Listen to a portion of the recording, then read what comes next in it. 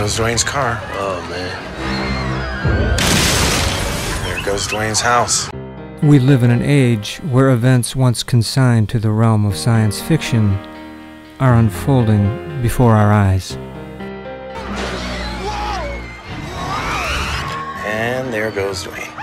Man, that thing does not like Dwayne.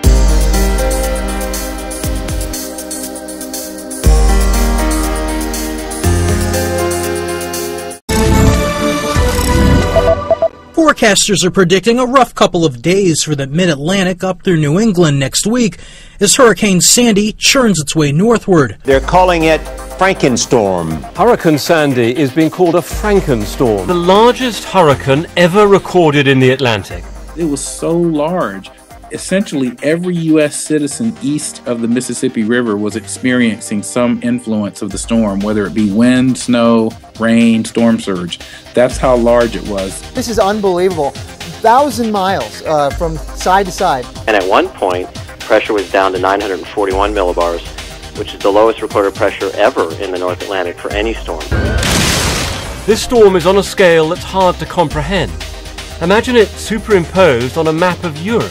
Centred just east of Paris, it would cover much of the continent and all of the UK.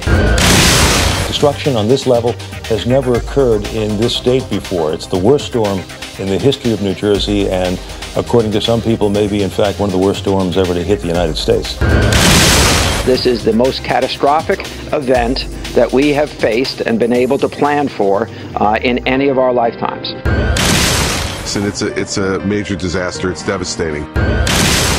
Not just big, Sandy was two storms in one. On its way up the coast, the hurricane bumped into another storm.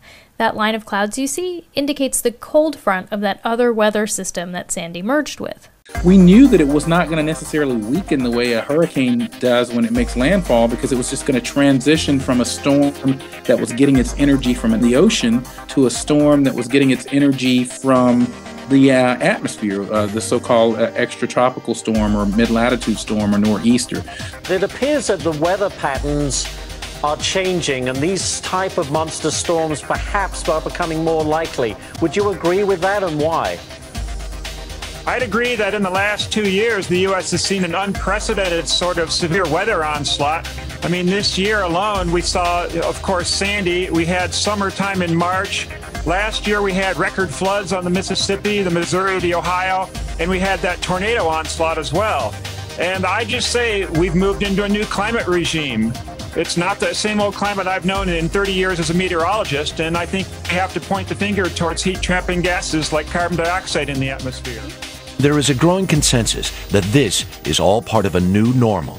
As sea ice melts, our research suggests that the jet stream is going to tend to get weaker. As the jet stream gets weaker, it's easier for storms to stagnate or in some cases maybe even move to the west. It's a very unusual track. Anyone who says there's not a dramatic change in weather patterns, I think is denying reality. Then you have to get into, was there a blocking high over Greenland because there's no sea ice up there this year? Then that's a whole other thing, because without that blocking high, this storm turns out into the ocean. Most scientists have no doubt of the overall cause. We have a new normal, really. It's the background environment for all weather systems has changed. And then remember that bizarre left turn Sandy took? And that was another weather system at play. We had a big area of high pressure up to the north that essentially was like a big roadblock. We have this big roadblock in the central Atlantic. It's a big blocking high. And that roadblock forced Sandy to make a left turn.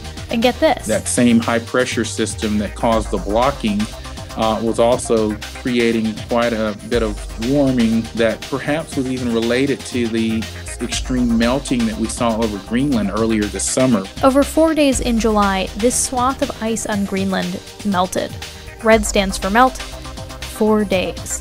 The high-pressure system associated with that melting? That happened to have a really strong high-pressure system formed over Iceland that allowed this warm air to sit around and move over Greenland. Might have been the culprit that led to the turn to the left instead of the right.